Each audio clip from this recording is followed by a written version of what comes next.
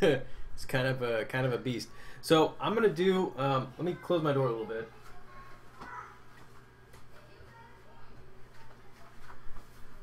So a lot of people were asking about the Try Hard Ninja cover that I did, specifically the 3D elements, and they're not accurate 3D at all. This is just a very kind of do-it-yourself, stylized, illustrated type of 3D, and they don't. Real 3D objects would not bend like this. So, but I needed to, before I start a tutorial on the 3D elements, what would you rather see? Would you rather see the text tutorial on how that was kind of rendered in 3D, or would you rather see something like this heart element over here, and do more of kind of like an 8-bit 3D thing? So I'm going to show you just regular point perspective first, and then we'll I'll try and redo one of these and show you just kind of like how it was done in a process I use for it. So I'll give that a minute because I know the stream is delayed a second. Okay, I got a couple votes for the text. I'm glad to see everybody coming out for the stream. That didn't sound right. You know what I mean. Okay, everybody's saying I got what, 5 or 6 votes for text, 1 heart. Once I show you the thing with the text is for CS6, I'm going to show you how to keep it really sharp by converting it to a shape. And oh, thank you, Phil. So maybe that might be a better. You might learn a little more from it, because once I do the perspective part, you can apply that to pretty much any type of design. So let's jump right in. Let's see. Let me zoom in. So essentially, what we got going on here is the text is let's see. The word "in" is a better example. The word "in" has 2-point perspective, which means it's got 2 directions or 2 axes that it's vanishing on, and it's going backwards on the that'd be what, the z-axis, which is what we're showing with the angles here, with the fall off. But the actual words are actually, if you imagine it, they're kind of going. If you can see my cursor, they're kind of going this way. So there's another second perspective point way off to the left of the text here. So let me show you something real quick. We can just sketch up what I'm talking about here. Get my brush going. I'm using a tablet, but you can definitely do a mouse with all this. So what is perspective? Okay, so what I like to do is draw out a couple points and make sure everything's set here. So say I've got 2 perspective points, right? Vanishing point, yeah. Vanishing point is the direction that the element is disappearing into. Like actual 3D is multiple vanishing points, but a way to draw this would be if we have a if we want to do a square. Let me make sure I'm doing this right.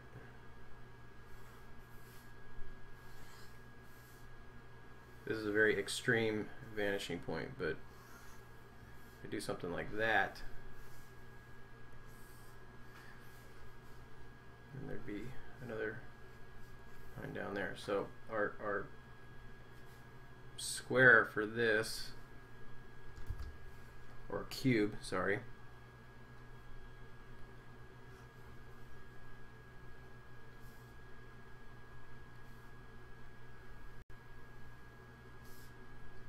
this is extremely rough, but you get the point.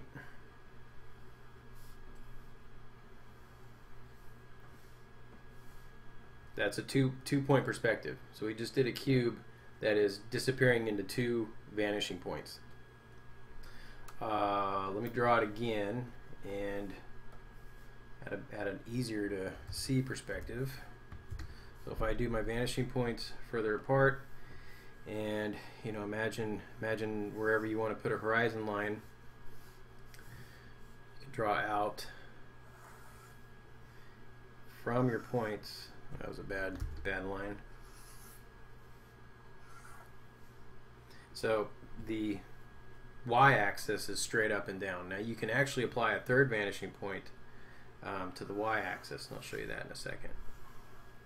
There's that Adobe pressure bug. Thank you, Adobe. Still haven't fixed that after all these years.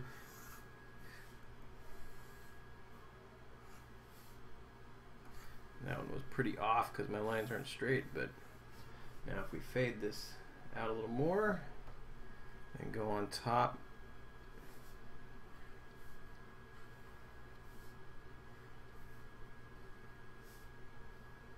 okay.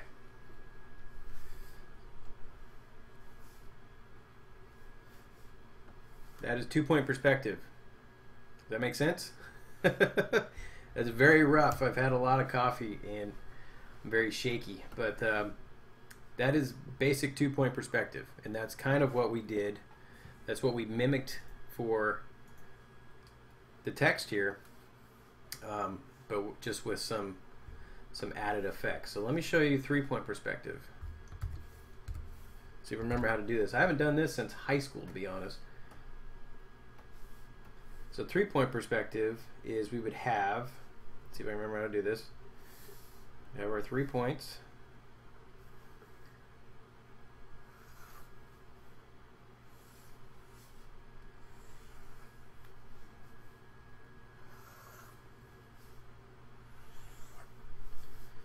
Let's see, I need another, I did that wrong.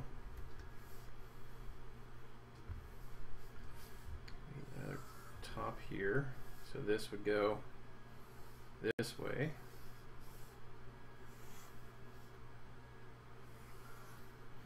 Like that.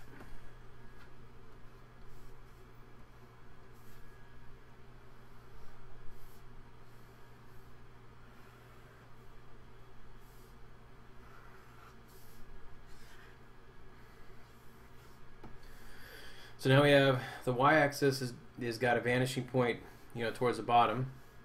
Then we have the x and z axis going off to either side. So that is 3-point perspective. Now single point perspective is you know, just the one.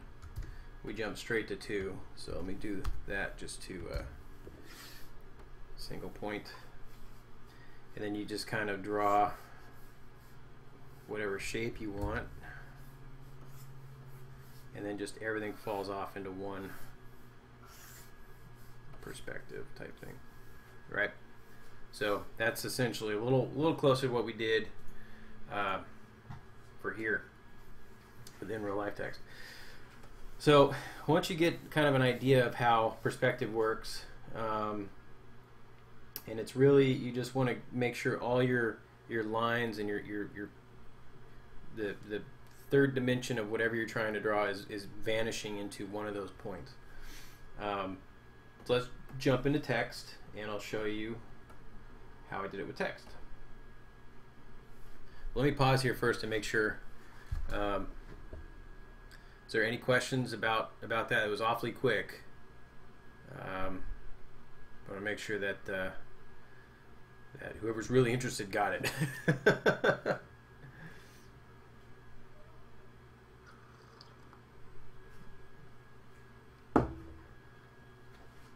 Good to go. All right, so the text. Let's see. I'll use the same font. I use a paid font as I spit all over my tablet. For TryHard Ninja, I used a paid font called Burbank, and I think I used Burbank Big Condensed. So let's type out some text. And Phil, you're a guinea pig. I'm gonna type out Phil. All right. So let me just get this situated. It's easier to use kind of a bold type style.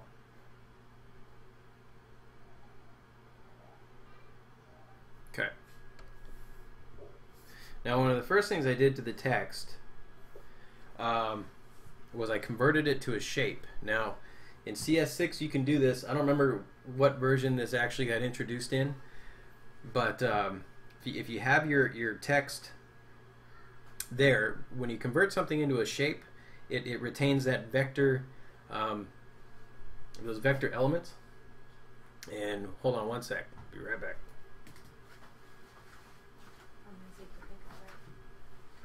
Yeah, it's on my phone.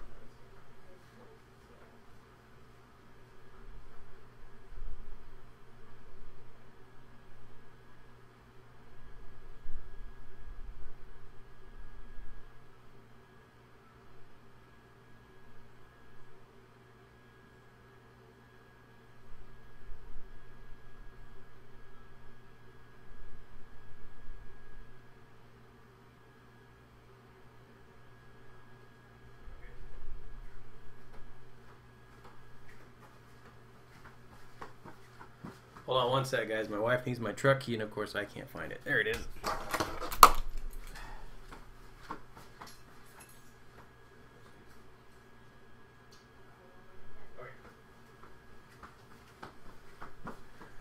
Okay, we're back. So, if you have your text laid out, and you want to give yourself plenty of kind of space to work with, so when I first did the, let me show you the other, I kind of,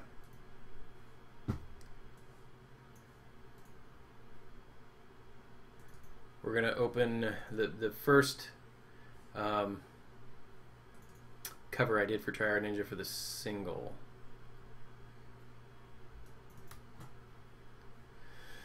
Let's see.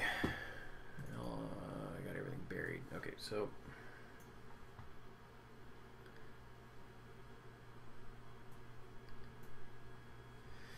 when we convert to a shape, I don't know if you can see this all too clearly, but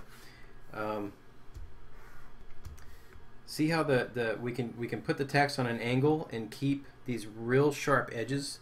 And so when we apply an outline or a stroke to the element, if you use just the regular layer effects option, you get the corners get rounded, and as the stroke gets wider, you just start getting these rounded corners that just look bad if you're not trying to do that. So if we keep the close this. If we keep the text a shape, we can retain that. So I'm just going to right click on the text layer and go to convert to shape. And I'm using a PC, same thing on a Mac. You should be able to see the same option. So convert to shape. Alright, now I want to get my text kind of ready. So let's go ahead and go to the shape tool. And now that it sees this as a shape, I can apply things to it up here at the top. So the fill, fill for fill, let's change it to, let's do a green for now. And I'm going to go ahead and give this a stroke or outline. And let's go with a dark green.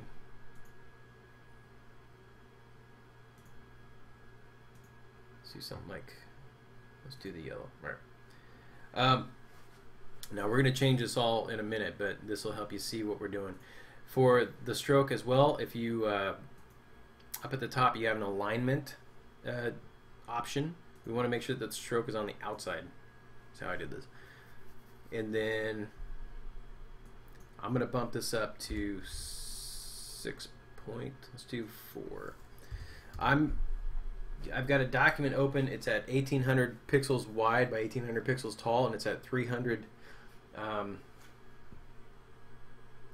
What is it, PPI? Or I'm used to DPI for print, but let's see, image size. Resolution is pixels per inch. I'm used to dots per inch for printing. Okay, so let's go ahead and mimic a perspective to this, and the easiest way to do that is simply go to Edit, Transform Path, and we're going to go to Distort. Okay, so now Remember that perspective thing we did in the beginning? Now I can kind of mimic a 2-point or 3-point perspective just by using the distort tool. So I'm not having to actually draw out all the lines. I'm just going to get this in a way where it looks like it's got some dimensionality. So hit return. Now we've got our text set, right? So now let's do the fall off. So let's go ahead and create a new layer below our text, and we're going to draw out just a point where we want everything to vanish off to. Okay, so let's do it back here. All right, so I'm just going to draw a point so I have this just as a visual reference on its own layer, because I'm going to delete it later on. So I'm going to create a layer above this, and for the cover, I just drew lines. If you hold Shift, and you can use your tablet, and it'll draw straight lines for the most part. But if you're using a mouse, I'm going to show you the best method for that. So I'm going to go back to my shape tool and grab the line tool. Now let's make sure, I'm going to drag one out and just make sure it's a width that I like. I'm going to knock this down to 3 pixels. I don't want a stroke on it, and the fill can be, let's do let's keep the green for now. Okay, so now what we want to do, remember the corners of the cube, how we dragged or drew lines from each cube corner off to the vanishing points. And is that making my webcam go nuts? Okay, no. We're going to do the same thing for every edge or every part of the text that visually makes sense to drag off into a vanishing point. I'd say every corner, but sometimes it's not. For example, when we get to the top of the P here, we're going to have to kind of just eyeball it and see if we can come close. So this is where you just start. You would just create a line, right? And let's go to our furthest point for now, which would be kind of down by this L. All right, so I'm just going to let off there. Now, instead of just dragging out lines constantly, if you just simply hit Control J, and we've created a duplicate layer of this line, Control T, and now we have just a duplicate line element that we're then going to edit. So since our like pointing at this and you can't see it, since we're going to be rotating on this upper left hand corner, you can just simply drag our rotation point up to the corner, and that way they'll all be ending in the same spot. So I do a lot of crazy hand gestures. So now let's just simply rotate this new line up to wherever we want it, right? Say the top of the L, because that's gonna vanish as well. Now I like to go ahead and just get as many lines ready as possible, because we're going to go through and just either mask out or erase a lot of the ones we don't need, or where you won't see them. But I'm just going to keep going through this process. Control J, Control T, move my rotation point off to the corner, and let's go ahead, and you can see at the bottom of this H, we'd be able to see perspective there. So I'm going to create a perspective there. Control J, Control T, same thing. Bottom of the P here. Right. Now I'm not doing the other edge of the P down here because we can't see anything behind it. So I'm only doing the parts that you can that we're going to be able to see and have to apply a 3-dimension to it. So let me go ahead, and a few of these lines we're not going to need the I don't know what to call it. Where it overlaps the rest of the letters, where it overlaps the P, like say this line for the bottom of the H, we're not going to see it out here, because if you imagine on a 3D edge, let me go ahead and get that ready. So the top of the P here, okay, that corner. So there's going to be a 3D edge here. So See, like the in, see how there's this whole element here is blocked in with color, so we don't actually see like the backside of the in here, right? We only see a few of the edges on the top. We don't see anything on the bottom because our perspective doesn't give us any view of those sides. So it's pretty much we're just seeing the top and left side of the word here. So we're kind of going to get the same thing here, but we're going to see like the bottom of this H, you know, maybe the interior of the H and the top of the L, and that's it. So we don't have to worry about anything else for this tutorial. So I'm going to go ahead and that line that we have for the H, I'm going to right click and rasterize layer, and just for timing I'm just simply going to delete out or just erase that part I don't need, and I can go ahead and erase the overlap here. I want to make sure that my eraser tool though that I'm using is set to 100% hardness. Okay. So, see that? We're going to do the same thing to that L, the top of the L.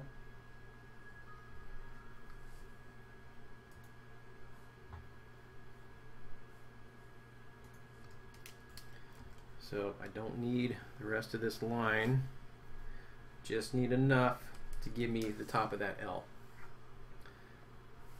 Let's go ahead and that's our point. I'm going to go ahead and rasterize this line layer, which is the top of the L, and get rid of the overlap up here. So you can see we're starting to get a 3D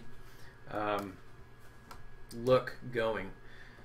So you don't want to rasterize all your shape lines yet because we're still going to make duplicates of some. So this line though, I'm going to go ahead and rasterize that layer, and that's the top of the P because I don't need the overlap down here. And you notice for now I'm just erasing what I can see. I'm not bothering to actually hide the text and go in and really clean it up, because there's another easy way to do that. So I'm going to create a new copy this other line and find what other edge we're going to see. So the top of the I, let's see. You don't have to do all of them if you don't think you're gonna see them. See how those lines are gonna get real close together, the top of the H and the top of the I. I'm just gonna do the top of the H for now and see how that looks. Because again, this isn't true 3D. We're just mimicking a 3D look just to give it some style. Now I need this other column of the H. And remember, Control J, Control T. And the top of this column, Control J, Control T, and top of this column. It looks like we will see the interior of the H though, so Control J, Control T, we're going to see this little tiny bit down here, and you just kind of keep going around until you see that everything is covered. J, T, and down in here I'm getting that very bottom right column of the H. Okay, let me get all of these pretty much done, because our last one is going to be that curve on the P, which that's where it gets a little bit more tricky. So let's just clean up what we got.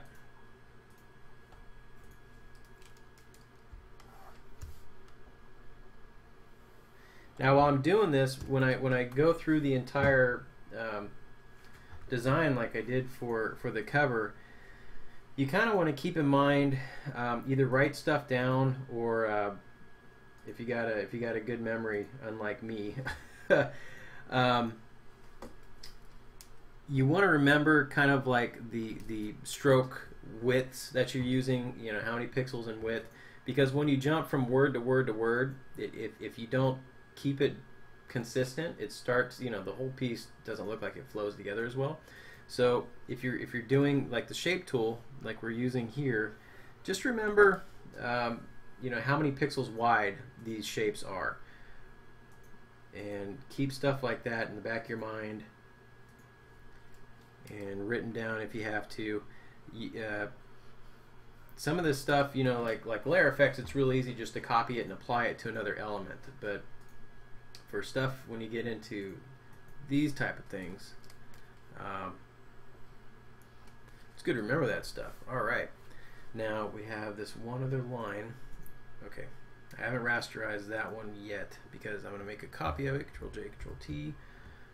Or actually, I'm just going to hide it. I think I just copied the wrong one. Control J, hide this. I'm going to rasterize this layer. And it is kind of a tedious process, but once you get going and learn how to do this stuff, it's kind of fun. You end up applying this to all sorts of other stuff, which is fun, like those hearts. Okay, so the top of the P. This is kind of where you got to just kind of eyeball. And by eyeball, I mean just kind of...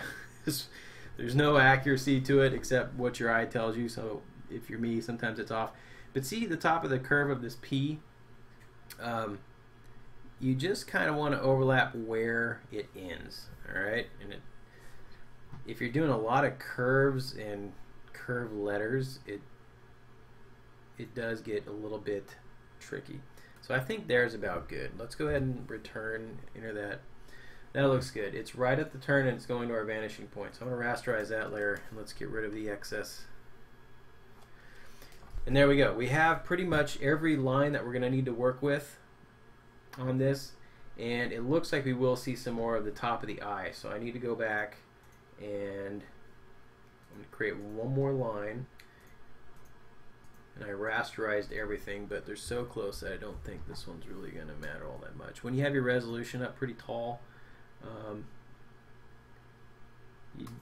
the pixel blur isn't really all that noticeable. So there we go. So fill is in 3D with a 3-point perspective, basically, because we have a perspective line going off to our X or Z axis. I'm gonna call this the X. You know, across the face of the letters is the X-axis.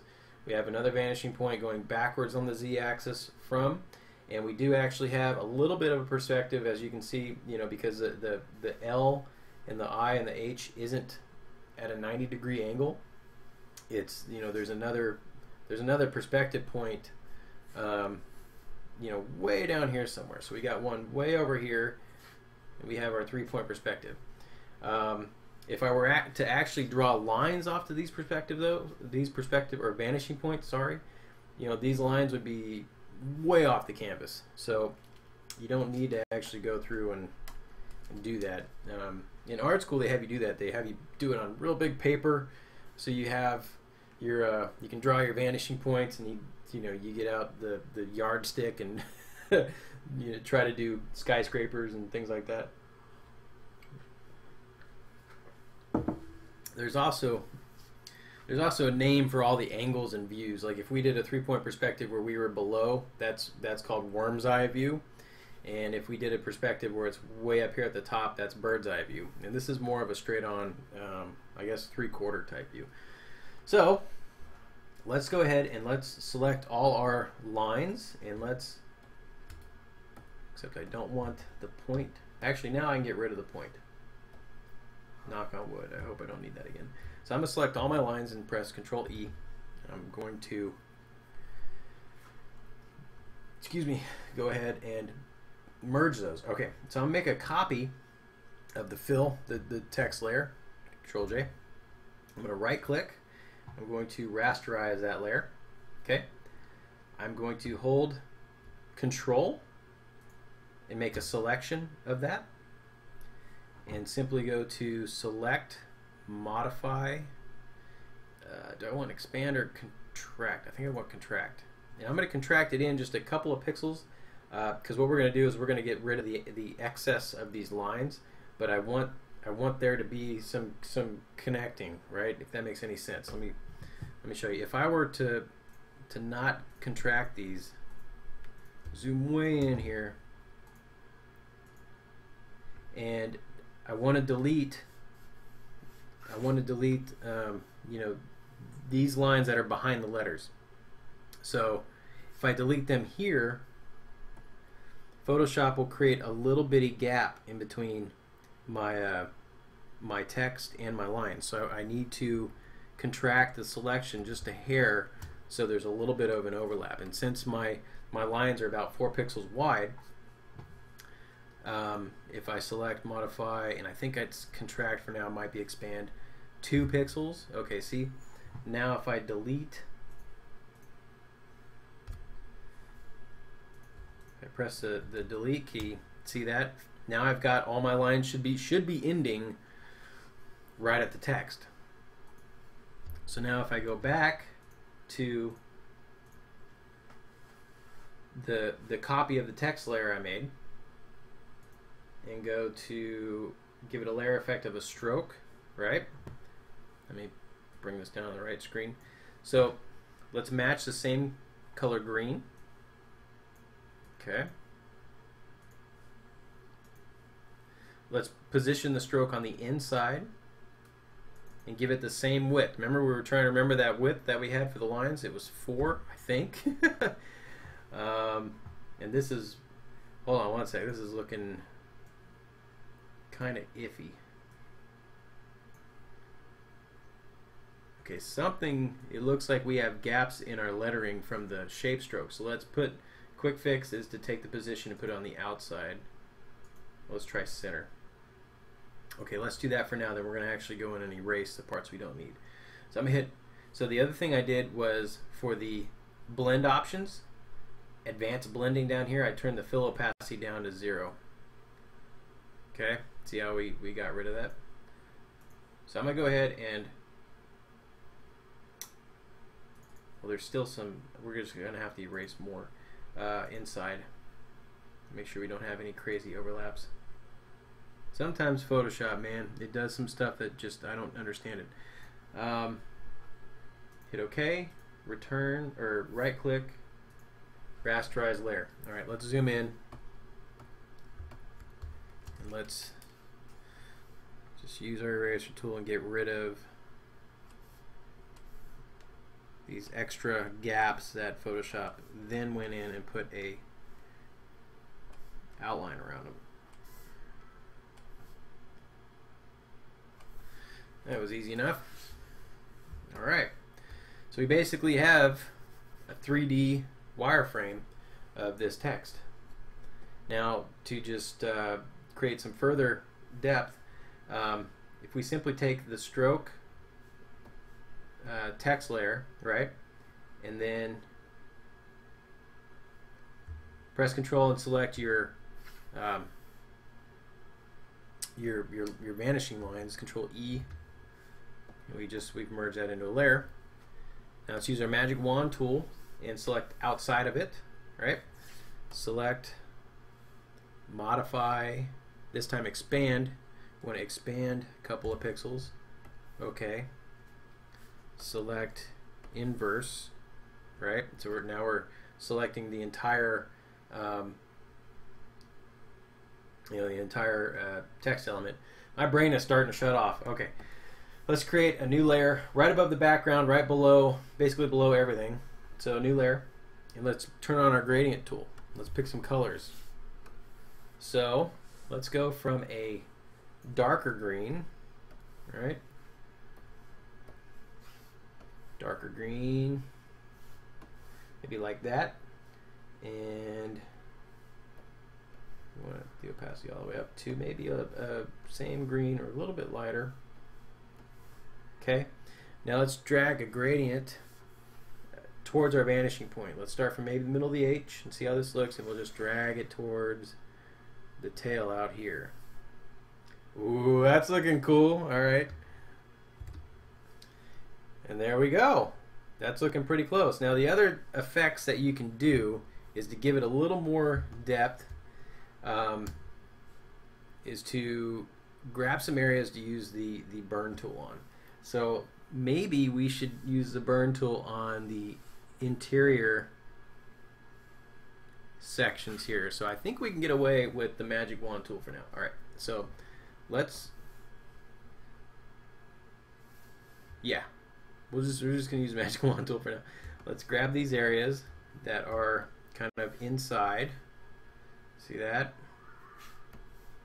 Select, modify, expand, 2 pixels. Go back to our gradient layer and let's grab that burn tool. I like the burn tool. And let's just kind of apply some shadow. Make it look like there's some shadow going on in there.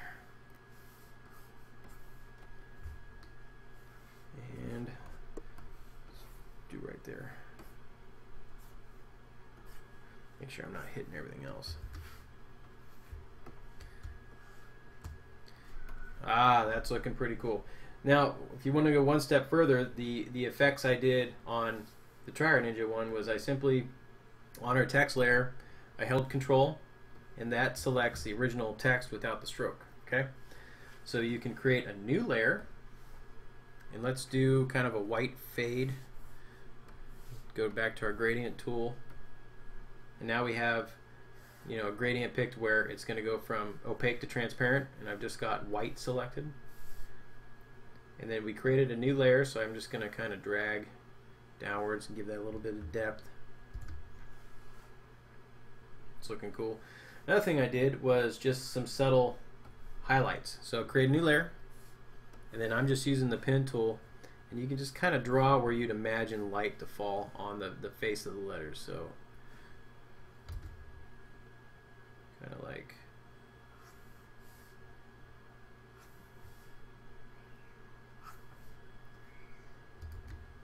so. So you're imagining our light source would, for this, is in the upper left. So I'm just kind of drawing some highlights, and that's really about it.